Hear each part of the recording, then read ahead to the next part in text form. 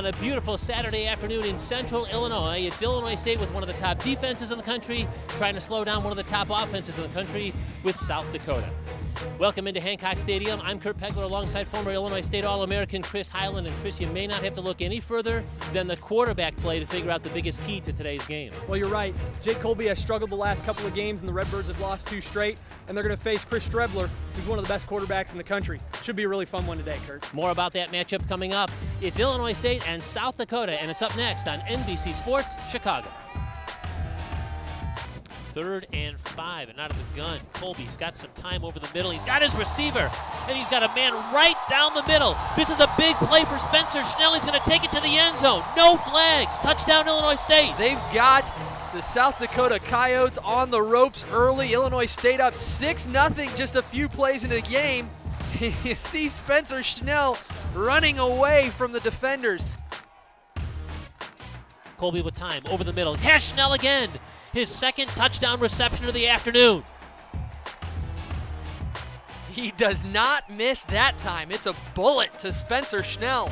It'll be about a 47-yarder. The snap is good, the hold is good, and the kick is good.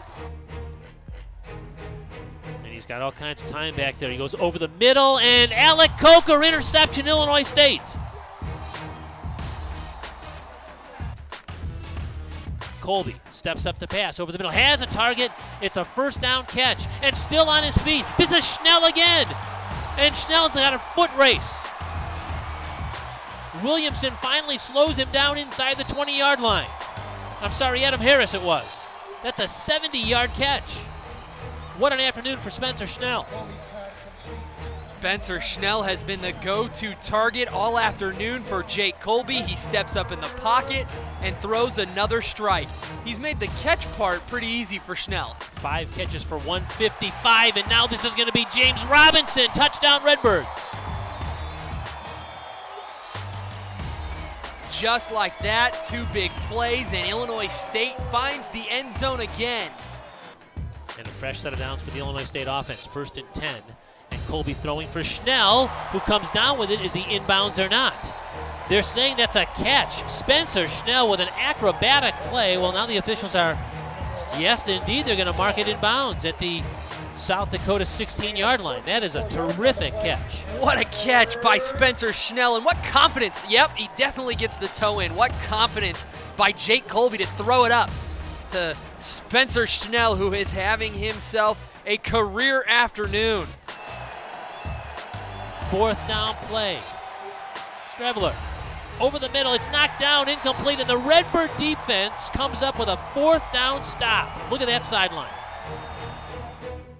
They get the call again, and he's got a big hole. James Robinson. There are no flags down, and James Robinson is in the end zone. A gigantic touchdown for the Redbirds.